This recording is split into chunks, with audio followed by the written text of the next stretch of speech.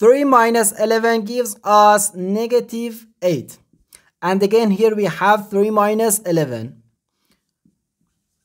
So negative 8 times negative 8, which equals 64.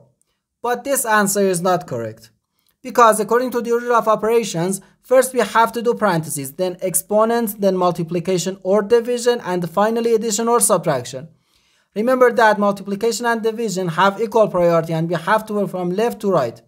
And the same applies to addition and subtraction. In this expression, we have one subtraction, one multiplication, and one parenthesis. Inside this parenthesis, we have one subtraction. Okay? So, according to the PEMDAS, first we have to do this parenthesis. Then this multiplication, and finally this subtraction. If you do this subtraction before this multiplication or this parenthesis, it is wrong.